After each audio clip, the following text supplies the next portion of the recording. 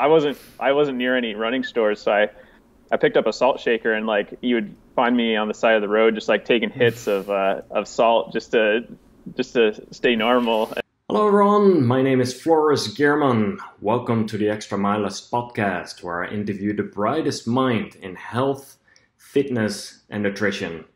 And we talk about a variety of different topics, including one of my favorites, how to become a stronger, healthier and happier athlete. Today's guest on the show is Pete Kostelnick. I don't know anyone else who has run as many miles as Pete has. This year alone, he has already passed 10,000 miles. One thing he did recently was run all the way from Alaska down to Florida. That was almost 5,400 miles in 97 days.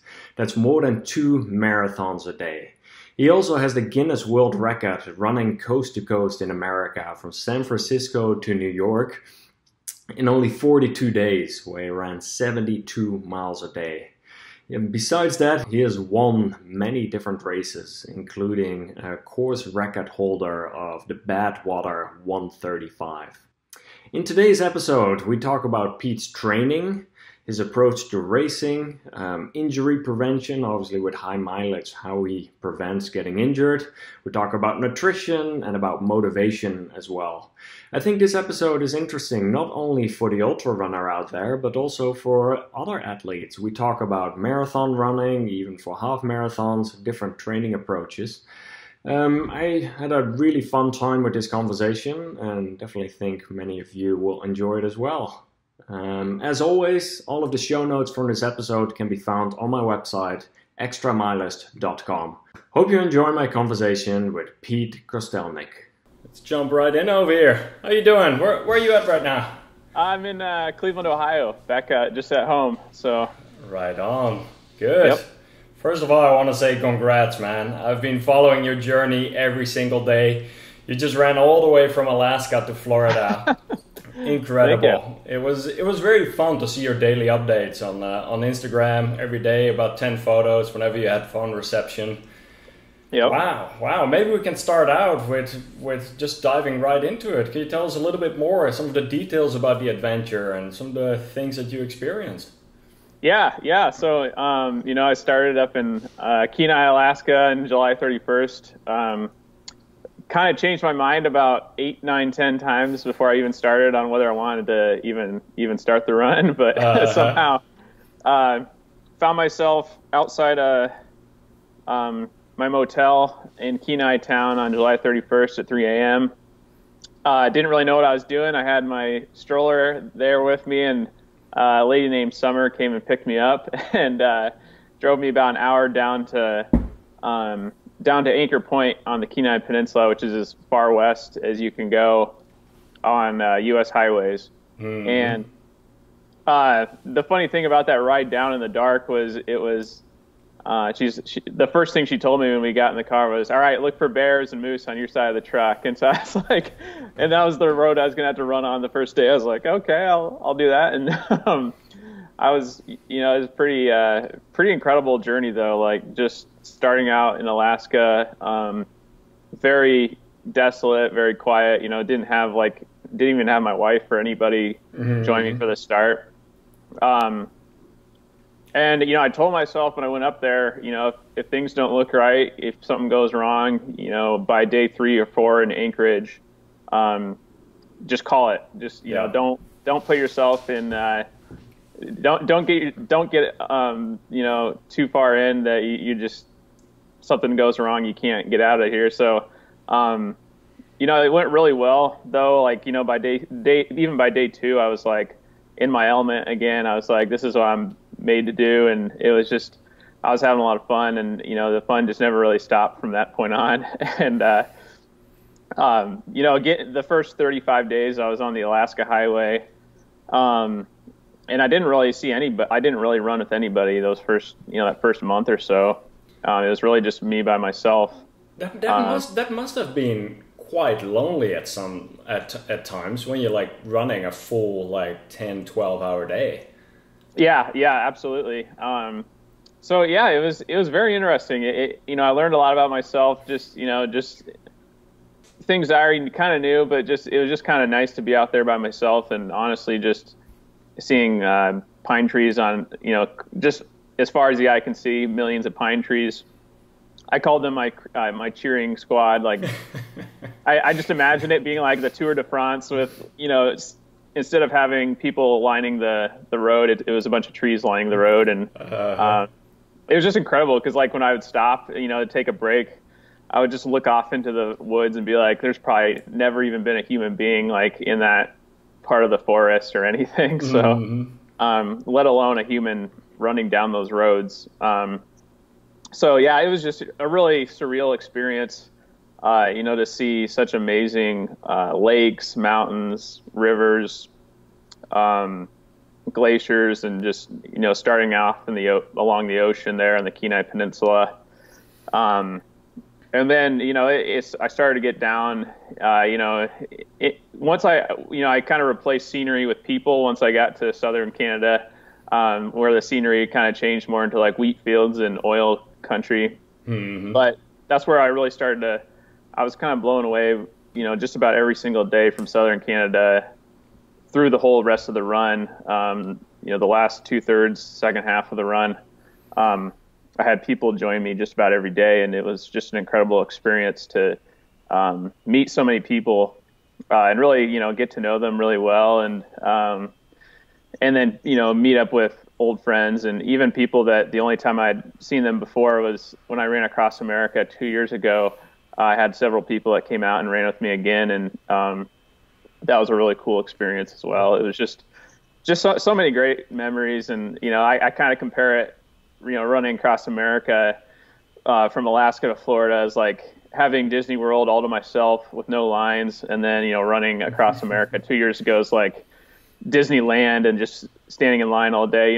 It's great, but it's not nearly as cool as the big diverse Alaska to Florida adventure that I just went on.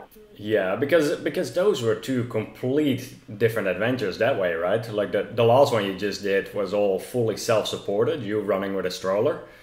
And the one 2 years ago in 2016, you had an actual crew and you had a vehicle that you slept in at night. Like, what was for you mentally like the difference of now having to go through this all on your own? Like, can you talk about that part a bit more? Yeah, I had to be a lot more patient. I just had, the main thing was when I did it 2 years ago, running from San Francisco to New York, I could take some risks as far as like, you injure yourself or you have something kind of go wrong. Someone is there to take care of it for you. I never even had to think about finding food or anything like that, or carrying anything with me because I had an amazing crew with me the whole way. But running from Alaska to Florida, it's like, you have to think about everything. You have to think about, do I have enough water? Do I have enough food? Those are the two main things. But then, where am I going to stay tonight? Sometimes I didn't even know if a place actually existed until I actually ran right up to it.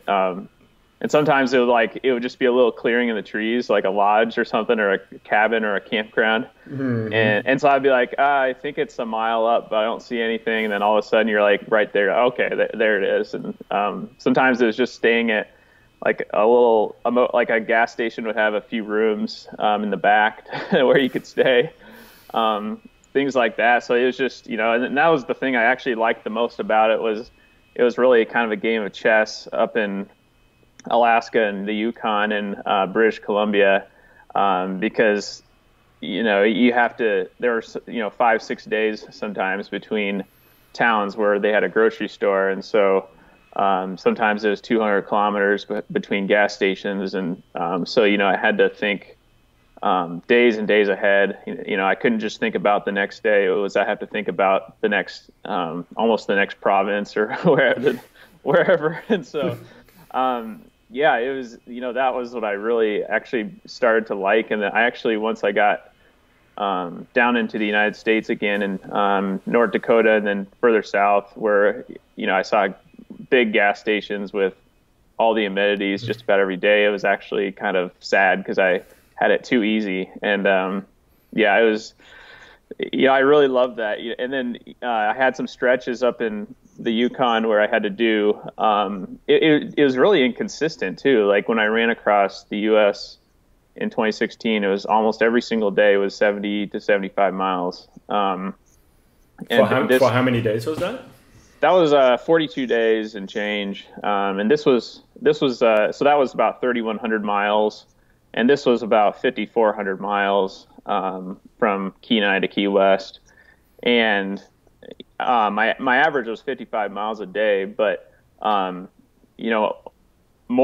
times than not, it would be 65 miles one day, 42 the next, 75 the next, 30 the next. And so it was really just based on where I could find places to stay, knowing that all I had for camping gear was a tiny little A-frame tent and an inflatable pillow, and I didn't really have. So anytime I only had to camp a few times, and anytime I camped, it was just really just set up camp, nap, and then get a couple hours of sleep, and then get back out on the road. Wow. So talk about the food part a little bit, because you just mentioned some days you wouldn't have any opportunity to buy new food for several days. What would you stock up on? Because you would have a stroller that you could put things in, but things becomes pretty heavy as well. So what would you bring along the way? Yeah, I found a lot of calorie-dense foods that were mostly non-perishable or could last over a week. One of my biggest go-tos was trail mix. I would have like a gigantic Ziploc bag that I would just pour different brands of trail mix in along the way. So I had like this giant bag of like it was probably like 10 different brands and 20 different kinds of trail mix. It was like everything you can, any type of trail, anything that would be considered trail mix was in that bag. And so that got me through. It was probably like 10 to 15,000 calories of food in one bag of trail mix. So that got me through a lot of long stretches. But also like for, I wouldn't say higher quality food, but, a little more substance, I would pack chili.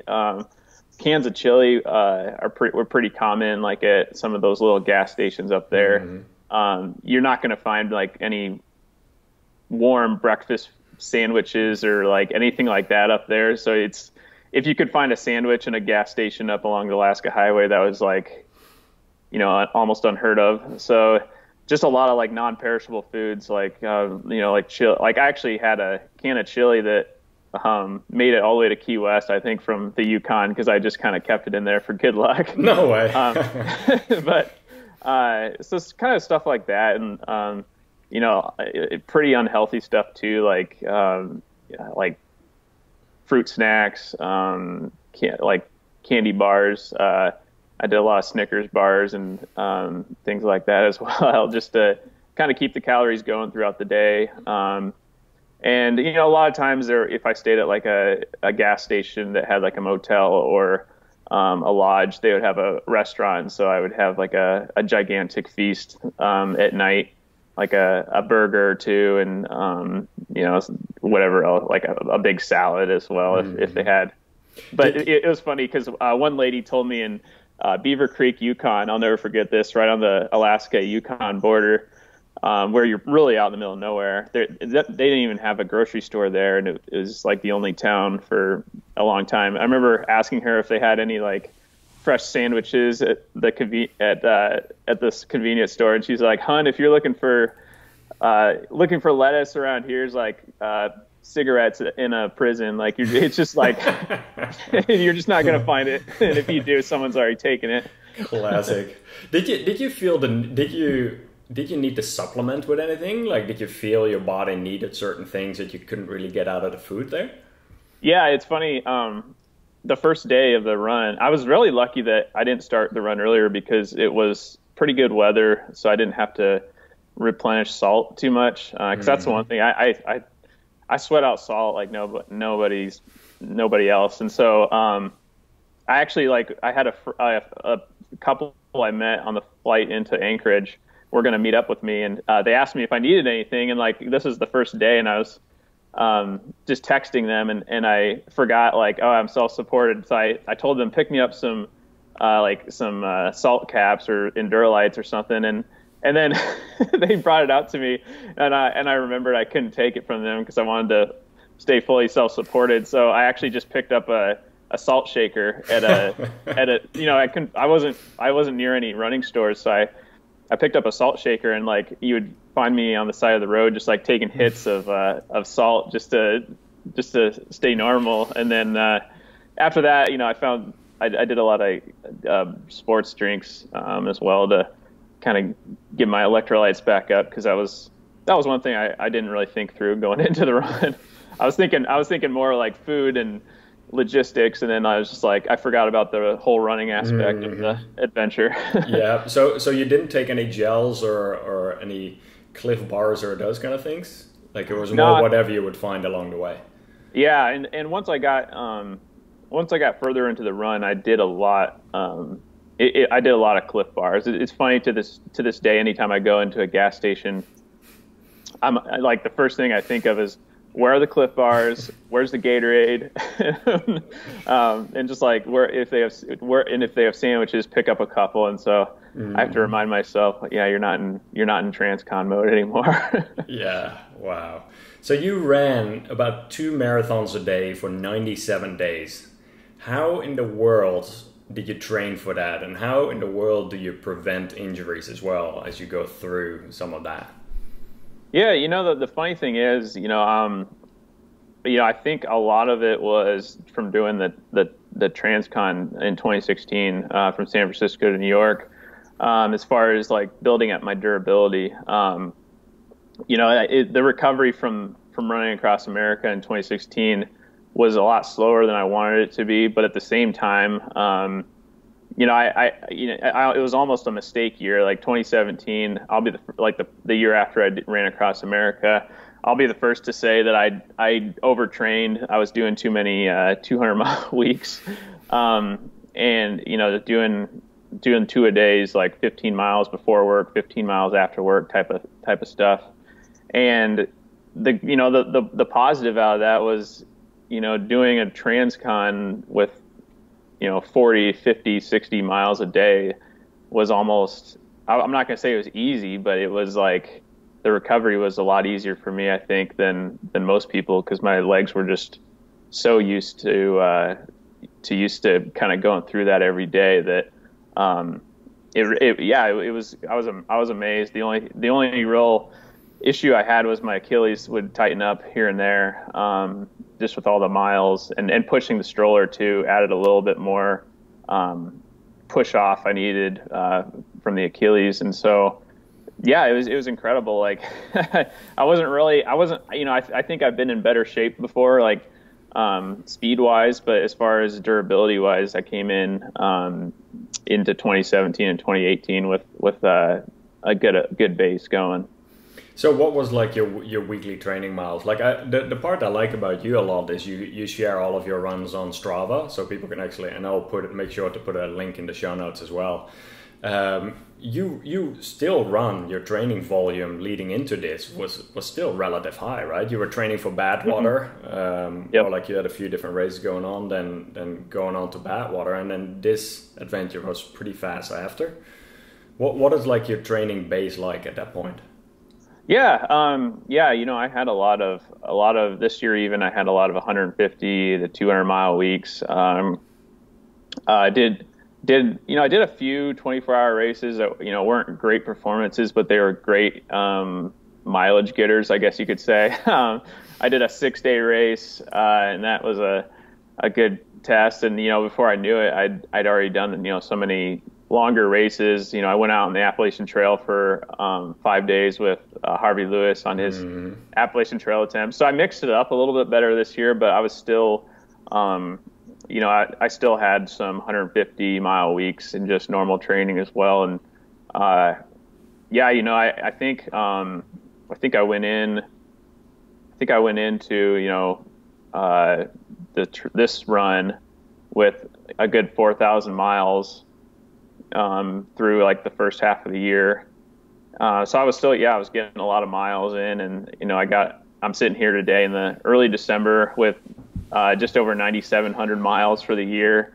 after those 5,400. Unbelievable. You think you're going to break 10K this year? I think so. That's my goal, because I'm going out to Desert Solstice this weekend. It's I'll be the first to admit I'm not really looking to do anything crazy out there, but I'll probably get hopefully at least 100-miler in, and I'll be knocking on the door here pretty soon. And in 2016 I got to 90. I think I got to like 9,700 miles that year, so it would be kind of cool to break 10,000 miles at least once in a year.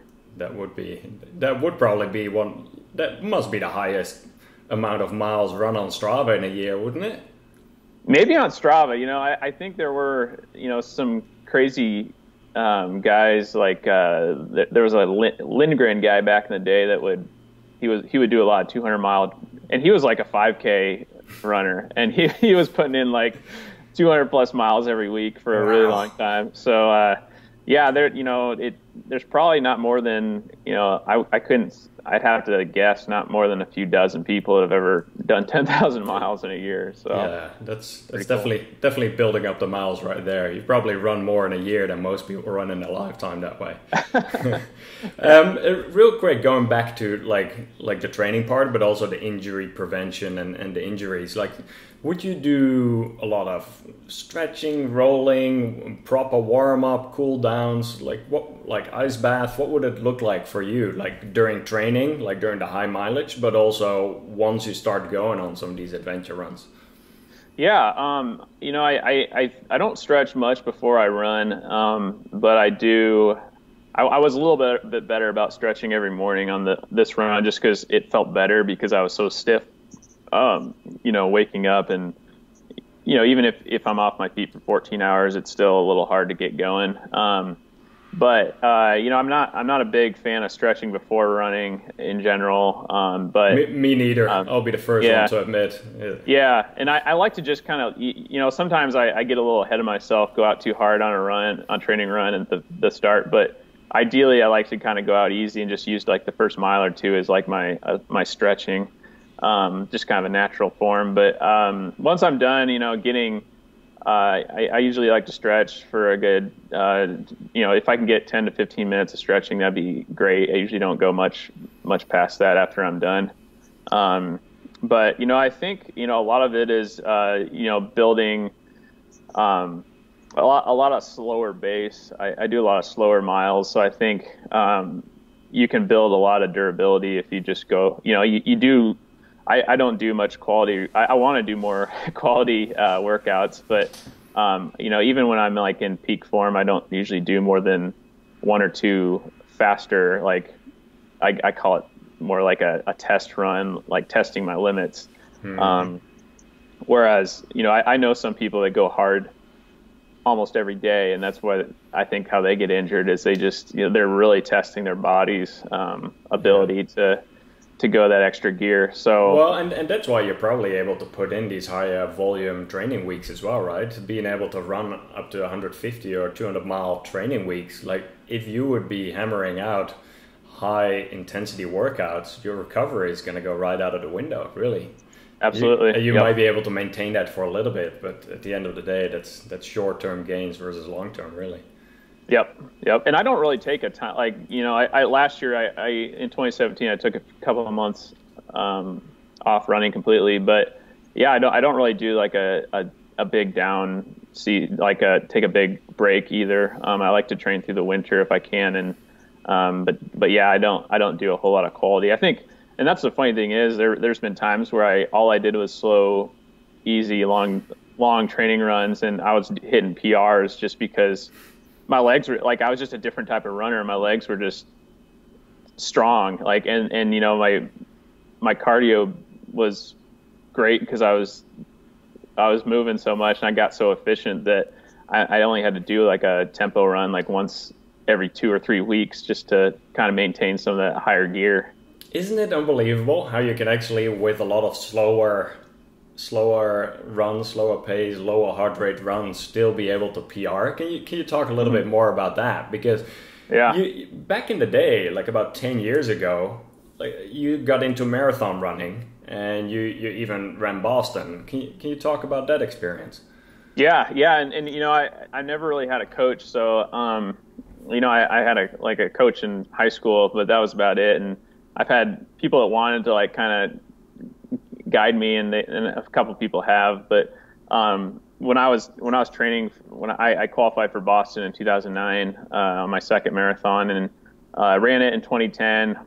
Although I was kind of injured, I kind of just did it anyway, and yeah, like I'm not like a super speedy guy. I wanted to break 3 hours for a while, and I thought the way to break 3 hours is to like run a 3 hour marathon pace, like for 8 to 12 miles every day, and just kind of just push through it, and not really don't do any real slow running, because like slow running is for old people, I guess. And so then I kind of just thought, I wasn't really cut out for marathons anymore. And so I started doing ultras in 2011, and kind of got away from marathoning for a few years, and came back. And in 2015, I ran the Lincoln Marathon in Nebraska, where I lived, just kind of on a whim, doing more ultra long distance, slow distance training.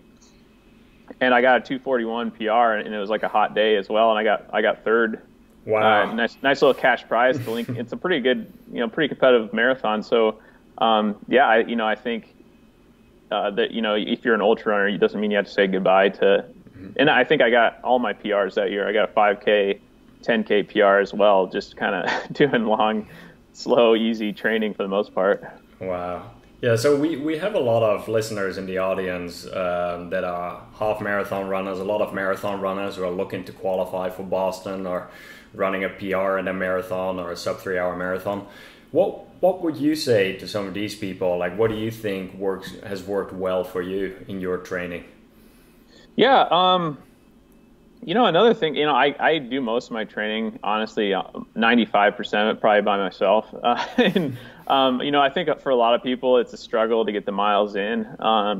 And, I like to do, I love to do group runs, but I like to kind of save them more for like when I'm tapering, or, try to strategically put it into my schedule so that, I'm not completely abandoning all social aspects of running, but yeah. And then just doing, just signing up for races really too. Like I've kind of hit points in my training where I'm like, okay, I need like a big 6-month window to really be ready for this, like really daunting, 6-day race or whatever. And, that usually I think it's good to naturally, if you're kind of like me and you get a little ahead of yourself on training, sometimes it's good to mix in races, even if you're not going to do that great. Like I'm going out to Desert Solstice this weekend for a 24-hour track race, and I don't have really any business being there from personally from my own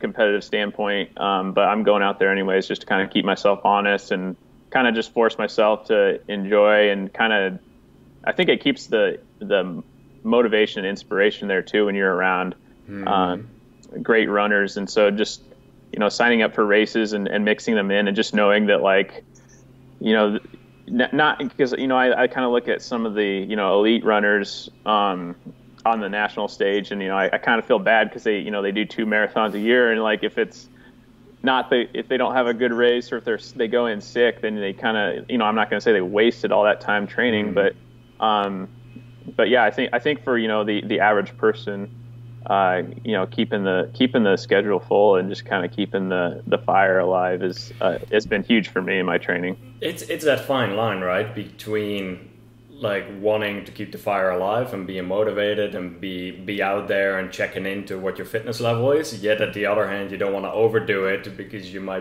burn yourself out, or you might exactly set yourself back a little bit further in training again if you push yourself too hard in that race. And yeah, that's How do you deal, like when I look at you from the outside, I see someone who's incredibly motivated to get up day in, day out, to put the work in, especially during some of these adventures, but even during regular training weeks.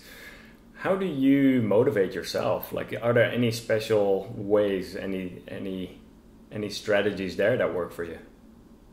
Yeah, I guess for me personally, it's trying to beat myself from previous years. 'Cause that's kind of the way I've always been wired. And that's why, like, you look at my running past, and like each year, like I don't think I've always kept my miles somewhere that my training miles. And so, like, when I first started marathon training, it was like more, I think I was already up in like the 50, 60, 70 mile a week range. And every year it was like, I got to do more, I got to do more, I got to do more. And now, like, I think 2016, 2017, I kind of hit a breaking point where I couldn't outdo it. So I had to kind of flip it around a little bit and kind of look for other ways to keep improving. But I think that's one thing that kind of gets me going is just I love I don't like it. I hate when people call it the process, but I love the process of getting back, aiming for a goal, and seeing progress. I think that's my favorite thing about running is, compared to other sports, from a young age, is that, you kind of control your own destiny, and it's a very easy sport to see progress. And so, really, keeping a lot, like, I know some people that never write down any of their miles or record anything. And to me, that would be impossible. Like, I think I would give up right away, because I think for me, I love to see progress. I love to, know that, I went for a 10-mile run at the same pace as I did a week ago, but it felt twice as easy this week, and things like that. So I think that's what keeps me most motivated. That part I fully agree with and experience it myself as well. I run with a heart rate monitor quite a bit, and I go to a track usually once a month to kind of measure progress as well, like running at the same heart rate, doing like a MAF test. And from there, it's fascinating. Once you start building up a training cycle again, and let's say at 145 heart rate, the 1 month you might be running like an 8-minute pace, and then another month later a 7:30-minute pace, and the next month is a 7:10-minute pace. And just to see how quickly you can progress really in like the same heart rate, it's quite fascinating that way. So. Yep. Yeah, I remember, like when I first started running with my wife after I took a few months off, like way back in 2009. And then more recently, just a year ago, after I'd taken some time off, like just running like a 10-minute mile, out of the blue after taking a few months off, you're just like, how am I ever like, and then to like think that like I could do this easily for 24 hours, like, 6 months from now. But it's like right now I'm just like huffing and puffing to get through a few miles. It's really incredible how like quickly you can improve. And that's not only pace-wise, but that's distance-wise as well. Because a lot of people might have run up to a marathon distance, but anywhere beyond that, it's a gray zone. They've never experienced it until you start doing your first 50K, your 31 mile. And like that zone, you just expand your horizon. And once you have done it, that almost becomes the next norm. Yep. And then from there, I remember once I went from 31K mile to 35 mile to 50 mile to 100. Like, you keep expanding your horizon that way, and it becomes less scary over time. Oh yeah, absolutely. Yeah, I remember the first time I did a 20K race when I was a senior in high school, and I couldn't believe, like, I felt so cool, like privileged to be there, because I see like the people with like the mesh hats, and like I'd never done a race where, you have the old timers and the marathoners there. And I was like, wow, I'm almost to a half marathon, and like thinking that was like ridiculously far. And like literally, like people, can't believe that a lot of times, but I used to think that running a half marathon was like unbelievably far. And now it's like, it feels like a sprint to me to go out and do a 13-mile like tempo run. Yeah, exactly. I want to go back to your Alaska to Florida adventure a little bit more into detail. So can you describe some of your highlights, or a few of the things that you remember as like being a really good day, something you experienced that you're like, oh, that was one of my favorite days of the trip? Yep. I remember so the first 4 days was really just kind of negotiating my way out of the Kenai Peninsula and into like mainland Alaska. And I remember on day 5, I was kind of getting past the Anchorage Palmer area on like the busiest highway that goes through there. And the second I turned off that highway onto the Glen Highway heading east, kind of into no man's land, I just remember this, kind of like being in a Star Wars movie with all the cars zooming by you, like flying by you. It was like zoom, zoom, zoom, zoom. And then 2 minutes later, I was off on this quiet. It was so peaceful. And I was just off into the woods. It was like I had gone into like a whole different world. And I just remember that day.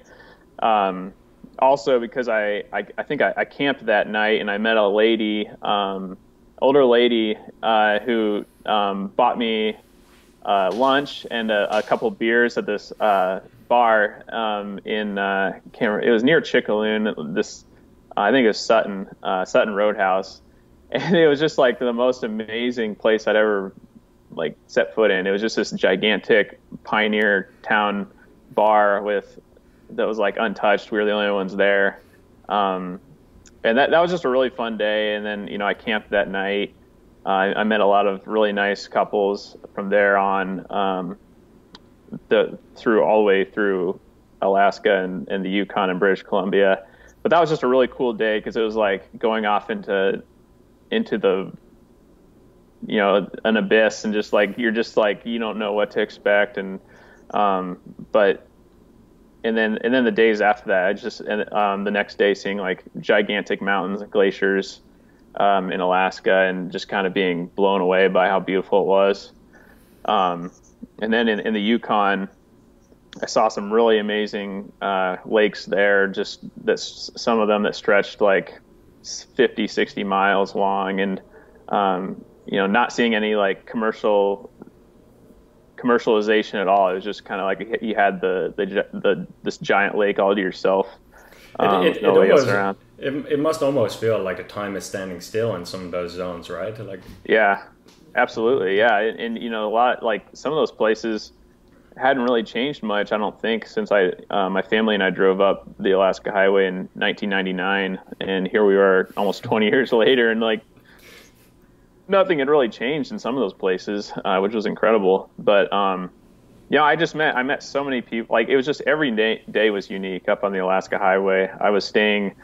I stayed in cabins. I stayed in gas stations. I stayed in like above a bar. I just stayed like everywhere you can kind of imagine along the Alaska Highway. Is like every place was unique, and it was based on like what the owners wanted, saw in that place. And so, some of them had like a gigantic big screen TV in a cabin, and then some of them had like didn't have a TV at all, or didn't, it was just like a very rough and tumble type of place. And so it was awesome, because that was like the fun of each day. Was like I had no idea where I was staying, or what it was going to be like where I got to the end of the day. It was just a new place to live for a day, and I kind of felt like I was the resident of wherever I was, even if I was only in that province or state for 6 or 7 days. I kind of felt like I was like living there, and I didn't have to worry about anything else in the world. But as I got further south, southern Canada was interesting because it was a lot of busier highway, kind of like running on their interstates. But it was a lot of great people that I met down there. What were some of the? Do you have a few people that stand out to you? Like some stories of people along the way that you came across? Yeah, there were a lot. I had a lot of interesting stories. One that stands out was in Saskatchewan. A few guys came out to run with me one day, and it was just like a perfect day after it had been raining like nonstop. And then of course it rained nonstop after that. That was an incredible day in North Dakota. My cousin's boyfriend is from the Valley City area, and the cross country team came out and ran with me one day, and it seemed like everybody in town knew who I was. That's awesome. And yeah, it was incredible there. In Iowa, I ran through. Coming into Iowa was just like, I felt like a celebrity, even coming through like towns I'd never been to, like people just coming up one after another to say hi. And that was pretty incredible as well. And just like getting to, there were days where I was meeting new people. There were days where I was catching up with relatives. And then there were days, like in Eastern Iowa and Illinois, where like, a few of my friends came out that had crewed for me in a lot of different of my running attempts. And they kind of came out and they knew they couldn't crew for me, but they spent the day with me. And, it was Jody, Dill, and Brad. And I'll never forget those 2 days either. It's nice when you can mix it up, some of the lonely days with being surrounded by people as well, I'm sure. It kind of breaks up the day, I'm sure. Yeah, and then once I got into the Southeast, I'd been to all of the states down there, but I never really spent time in them, any meaningful amount of time, especially in Alabama and Georgia. And that was just incredibly eye-opening to, see.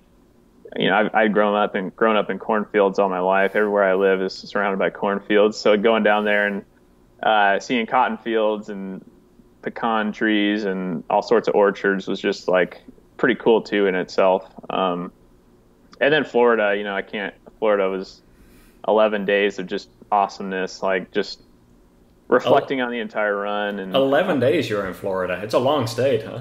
Yeah. It's weird because it's not, a very wide state, but it's a very long state. And Florida was incredible as well. And the finish, like I like to tell people it's not about the finish, it's about the journey. And Key West is just where it happened to end. But that last day, I specifically asked nobody to run with me the entire day because I just wanted to like think back on the entire journey. And then it was like the hottest day of the whole run, and actually most challenging because it was the day before was 75 miles, but the last day, or 77 or something.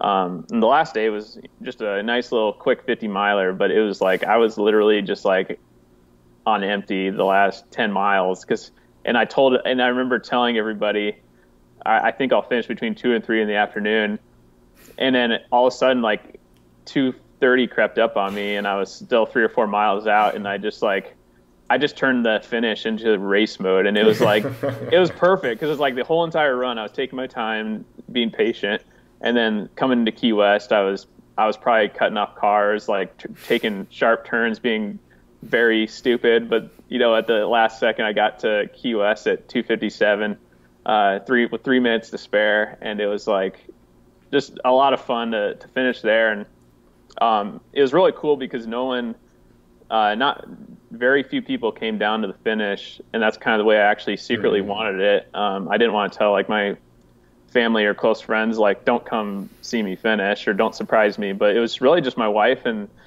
some friends from Florida, and then a couple of guys I met in Alabama that was fun to kind of see them come down. But it was a very low-key finish, unlike New York City 2 years before that. And it was just perfect because I did one interview right after I finished, and then it was like straight to shower and then out to the dinner and the bars, and had a lot of fun with a few friends that night. And it was just the way I wanted it. It was incredible. So that was your celebration over there, like going to the bar and having dinner with the fam. Yep. So yeah, it was fun. And I only spent a couple nights down in Key West, and my wife and I flew back from Miami pretty quick, but it was I think it was just right. Yeah. Wow. That sounds like a great way to actually finish it, and you must be quite fulfilling after that journey, and then coming back and then all of a sudden not running day in, day out. How was that transition? Yeah, it wasn't. I think I was ready. Like I'd mentally prepared myself for some downtime. Although I'm like itching to get back into like race mode now. But yeah, it was. I think the weirdest thing was just getting in a car again. Like going. I remember like I had the entire run. I made a point to always go everywhere on foot, even if I stayed at someone's house, like 2 miles there, 2 miles east or west or whatever. Mm-hmm. And so just like getting in a car and moving at high speed again was like a shock, because it'd been like 3.5, 4 months since I'd done that. And then, getting back home and driving again, with the snow here in Ohio, it's been kind of an adjustment as well. But the running, it's coming back, and I don't really believe in the whole streaker thing. So I had like a good 90 some day streak, but I was happy to give it up. Good. Yeah, you're. I can imagine that it's good to kind of mix it up after that.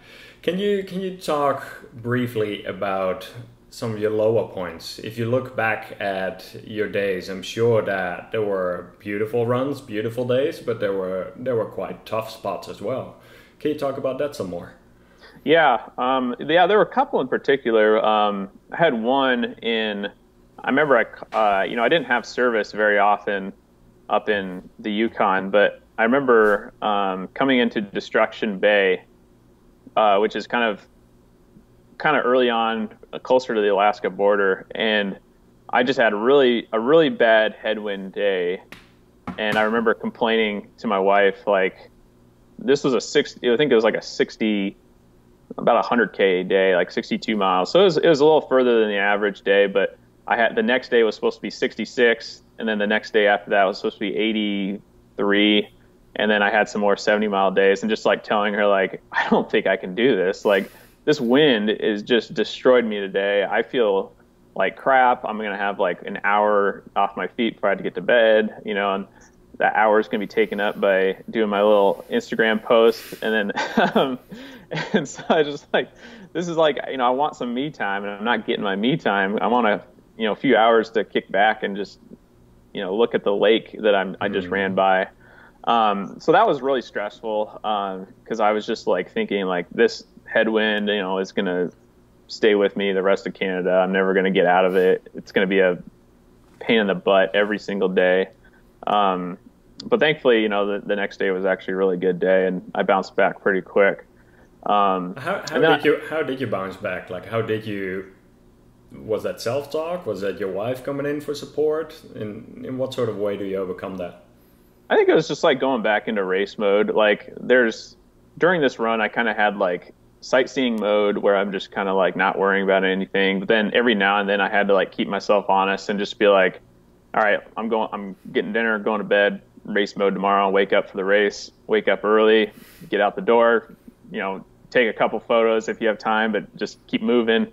And then eventually I was able to get back out of race mode and back into sightseeing mode. So that was good, because like the entire run across America in 2016 was race mode. I never had like sightseeing mode. So so that was good. And I met a few new friends on that day coming into Haines Junction, and that was great too, to kind of meet some new people that can kind of like keep your mind, away from like the race mode a little bit as well.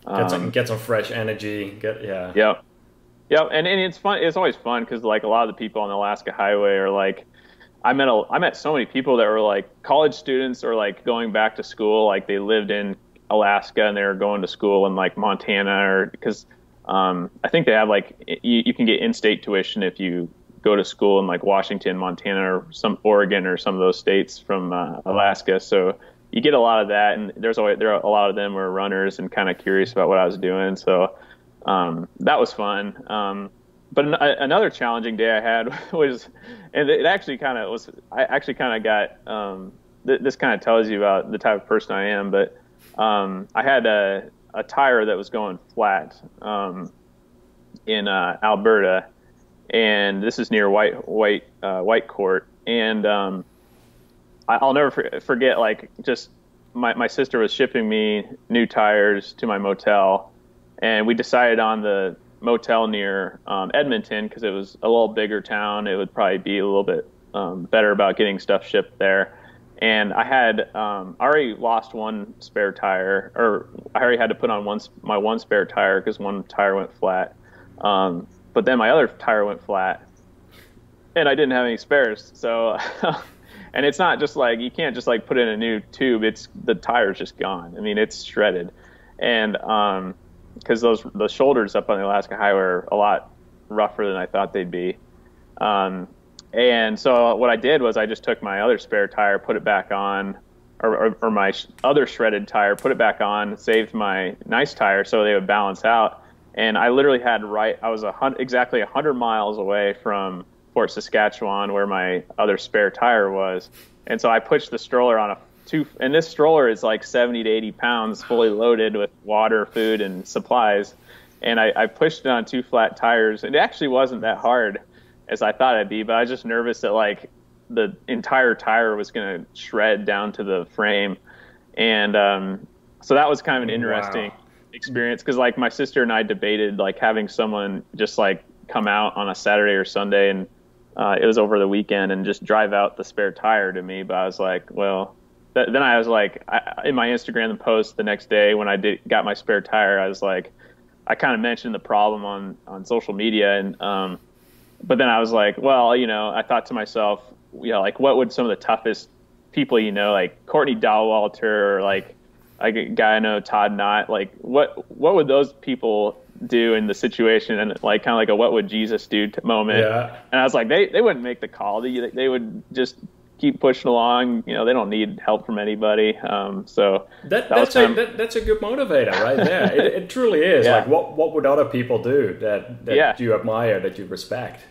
Oh yeah. So that was kind of fun. That was one of the interesting scenarios that took place. But and from that point on, coming like the second half of the run, it was less about logistics and more about traffic, and just I was on some if someone drove the route I ran, they'd probably be like, there's no way he ran on this highway, because there were some highways that if I had scouted out I didn't go scout out the entire route before I ran it, and especially like Alabama, where I call it RSO shoulders, rumble strip only. I was running on very, very narrow shoulders, or no shoulders at all. And so I was at the mercy of hundreds of thousands of cars seeing me. And so that became kind of the biggest struggle the rest of the run. So like, I think from like Minnesota on, it was like, how good were the shoulders versus how bad was the traffic would kind of determine how good of a day I'd have the rest of the run. Yeah, it's a tricky one with traffic, especially when you have a stroller as well. It's one thing when you're running solo on the shoulder, but once you have a stroller as well, especially when it's loaded with gear. And for those listening in the audience, I do want to actually mention this part. Like, I have 2 kids and I run with them in my double stroller. And that does not even add up to the weight that you have been pushing across country. And I've noticed when I measure myself at the same effort, you're slower by, depending on the grade, by 1 or 2 minutes per mile. It's what I've noticed, kind of. And I can only imagine the amount of additional effort that you put in because of your stroller. It's a complete different way of running again. Over time, you get used to it, but that definitely takes some getting used to. Yeah, that's one thing I was kind of nervous about going in, because I'd only trained with the stroller for maybe, like 100 to 200 miles total. And so like, I remember the first time I took it out in Missouri with my friend Scott for a day, and I did a 40 miler with it. And like, I was switching hands every 10 seconds. I didn't really know what to do. And then, by the time I got done in Key West, I was almost exclusively using my right arm, because mostly so that if the truck came and got close to me, I could just easily veer off to the left with my right hand.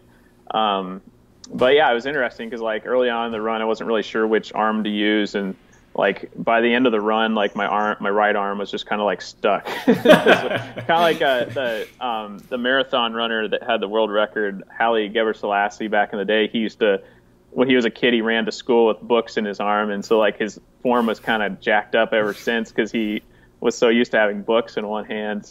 So yeah, it's weird, because like, I was thinking coming out of it, like pushing a stroller, would that like have me in like insane superhuman shape after the run? And The answer, I guess, is no, but I like to think, though, it was, in some ways a good muscle builder, having that a little bit of extra stuff to push. Yeah, and for me, one thing that helped a lot as well is when I'm running with a stroller, I'm focused on time on my feet. I'm not focused on pace. And I think once you make that switch too, it becomes less stressful and it becomes less hard on yourself, and you're just more out there enjoying a stroller run for an hour than that you have to hit that 7-minute pace or whatever it is. So Yeah, yep. And that was one thing I liked. I never, hardly any of my miles were under 9 minutes. And then if there was like a hillier day, I didn't have too many like super high elevation gain days, but if I did, it was like, oh, it's like, I call them excuse hills. It's like an excuse to just hike on up this big hill because you're pushing like it's like you're pushing a lawnmower when you're going up some of those hills. And so, it's kind of like it's almost like I don't know, like more like you're lifting weights than you're actually feel like you're a runner in some of those cases. Yeah, completely, totally. So you've done many different ultra marathons. You've won Badwater twice. I believe you still have the current course record at Badwater right now, correct? Yep, that's right. So, and then you've done the cross-country run from San Francisco to New York. You've done the Alaska to Florida run. I just have to ask you, what is your why? What is your motivation? Were there any other people who had done it before you that you looked up to? Were there any inspirations, or what is it? Yeah. The Run Across America idea, is, it kind of goes back when I first started doing ultras in 2011. I went to the Pikes Peak Marathon, and I met a guy named Marshall Ulrich there who was presenting at the speaker at the expo there in the dinner. And I never even really heard of the guy before. I was kind of new to the sport, and he just had this incredible resume. He'd summited the highest peak on every continent on his first attempt. He had won Badwater several times, and he had most notably run across America recently, and had a book that he was promoting that was the kind of the story of his run across America in 2008. Really good book, highly recommend it. Yep. Running on empty. And so I met him there, and it was like I read his book a few times, and then I'd also had the privilege of meeting Charlie Angle and becoming good friends with him over the years. And he's also done runs like that. He did Running the Sahara, which was a great documentary with Matt Damon narrating. Actually, Charlie was one of my previous podcast guests, and I actually had a coffee with him. He came to visit me yesterday. So yesterday, really? Yeah, he was here yesterday. We're talking about you yesterday. All cool. Good stuff though, but a lot of long trail running stories as well. So yeah, awesome. Yeah, and so just like thinking about like reading about Marshall's Run Across America, and kind of growing up in a family of 7, youngest of 5 kids. We took road trips everywhere. We never flew because it would just be too expensive. But we always went on a summer vacation, and like we'd even driven to Alaska before. We'd driven really to pretty much every state you could drive to, and so like the road trip element was always kind of been in my blood. And so reading like Marshall's Run Across America story was like, I kind of just felt like I'd already done it with him in some ways. Like he was talking about like so many different towns I'd already been to, and I'd already started to do some ultras by that point. And so yeah, it was just like a no-brainer. I had to run across America someday. And it wasn't really, at the time I was just a novice, ultra runner. And so I didn't really think about the record at all, but then it kind of came, and I feel like it kind of just landed in front of me when I, got first place at Badwater in 2015. And I remember sitting at the Whitney, Portal Hostel or whatever in Lone Pine, drinking a beer on the balcony with my friend Dill, and telling him like, all right, a year from now I'm going for that Cross America record no matter what. It just kind of came about from there, going for the record. And Um, one thing I've always kind of noticed that a lot of people, they say they're going to do something, but they don't actually do it, and they have the qualifications to do something, and there's never really a good time. And even though I broke the course record the next year in 2016 at Badwater, it was a pretty rough year for me because I had very, very severe anemia just 3 or 4 months before that. Literally couldn't even, I was doing a 44-mile ultra in April. I literally couldn't even make it past mile 10. And I dropped, and just really tough year. And, I actually going into that race, I knew I was anemic, but I was just like, what the hell, I'm going to do it anyways. And I fixed the problem pretty quickly. Over those 2 or 3 months, I got my iron levels back up to where they needed to be. But so, it wasn't really like the ideal year to go for a record, but also timing wise, it worked out pretty well otherwise. And so I just thought I got to do it. It's no turning back. Just, you're probably never going to get another chance to do it. So, did that. But then more recently, running from Alaska to Florida, it's like, in ultra running, once you do something, you kind of feel like you're part of like a terrible, like, drug cartel movie, like Breaking Bad, where you're just like, you've already killed 5 people, so now you got to kill like 10 more to keep yourself in the game.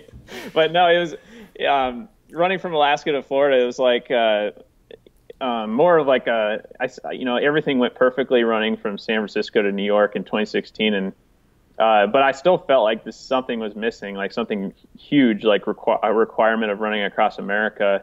And the biggest thing was like seeing other people do like runs across America and taking pictures, enjoying it, meeting people. And like, I didn't really have any of that. I was just kind of like in race mode across America, and it was over in a blink of an eye.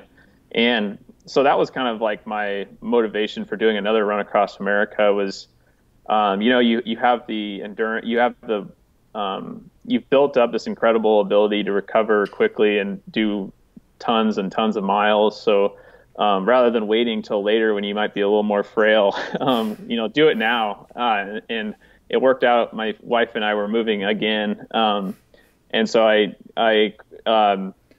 had not had a window to quit my job before we moved to Ohio, and then fit it in over a few months. And this time, I always, I thought about doing a supported run again, but it's like, what's the point? I wanted to go about it differently and have a chance to really document it for myself and others if they're interested in following along. And so I kind of came to the conclusion the only way to both challenge myself to do something more extreme and enjoy it a little bit, do a little bit of sightseeing instead of race mode all the time, was to make it further. And the only way to really do that was to do the Alaska idea popped into my head.